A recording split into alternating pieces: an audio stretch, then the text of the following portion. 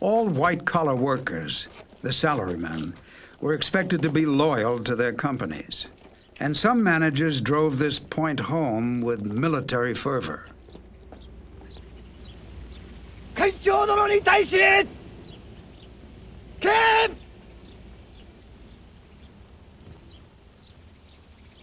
すべてが真剣勝負、まさに波乱万丈、栄光盛衰の激しい戦国時代であると思う。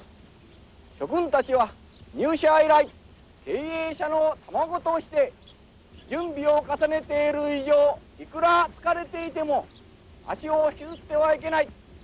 常に口調を正しく歩かなければ。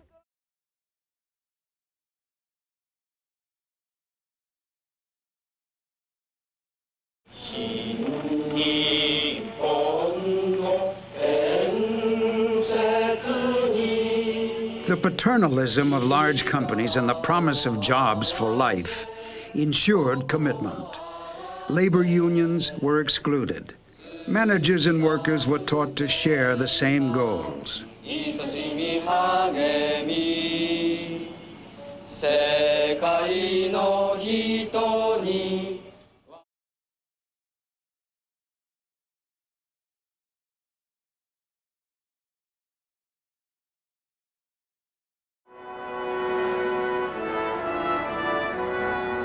The government gave special priority to shipbuilding.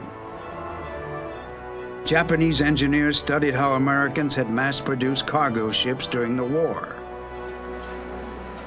Then they copied them, prefabricating ships section by section.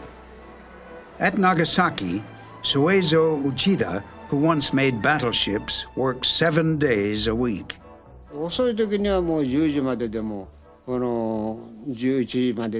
Sometimes I worked very late, up to 10 or 11 o'clock at night.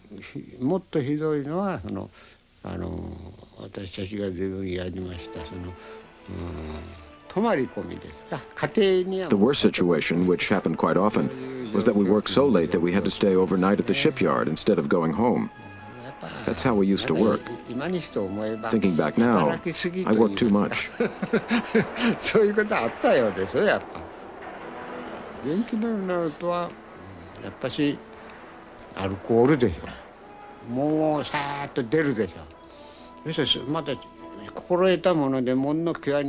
My source of energy was alcohol. As soon as we left work, we rushed into a bar close by and sat down on beer crates. We made a lot of noise, enjoying ourselves. We had a drink and a snack, but we also discussed our plans for the following day. Then we had a few more rounds.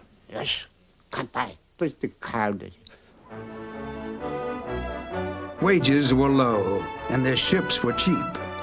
With their new methods, the Japanese could build ships in 7 months that took up to 2 years in the West.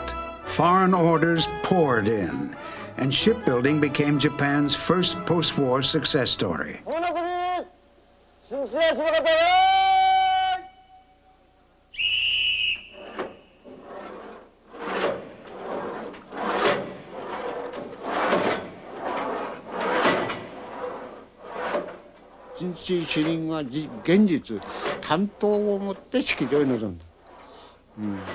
The launching manager came to the ceremony with a short sword hidden under his jacket, strapped to his chest, so that he could commit harakiri if the launch failed.